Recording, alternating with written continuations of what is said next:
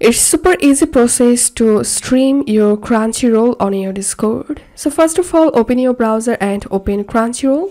Make sure to log in into your account and play something here.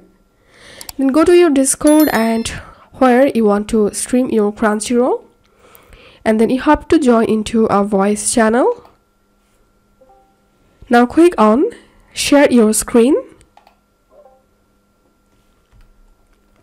And all you have to need just select the tab where you are watching your Crunchyroll. So select the Crunchyroll tab or window. And if you want to share your Crunchyroll audio also, then you have to check this option. And then click on share.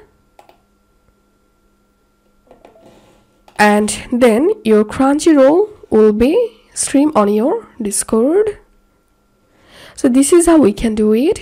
If you find this video helpful, make sure to subscribe. See you in the next video.